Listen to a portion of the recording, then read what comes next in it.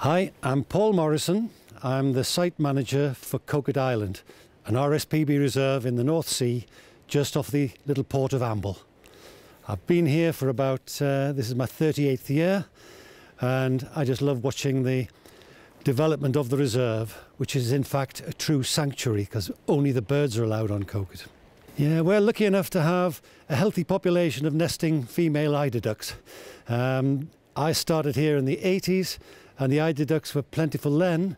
The numbers have gone down a little bit, but we've got about 311 nesting females on the island.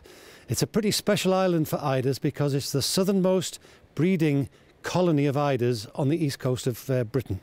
The eider means a huge amount to me.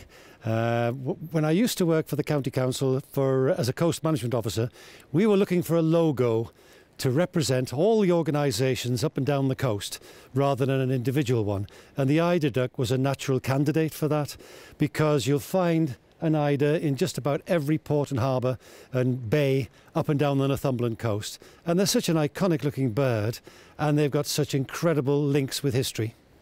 The eider flag is something very special to us on Coquet Island because we like to celebrate the fact that we've got eider duck on Coquet Island as part of the assemblage that the RSPB look after, but also it has a huge history attached to it going right back to, reputedly, St Cuthbert. So we always celebrate Eider Day with flying the flag on Coquet Island.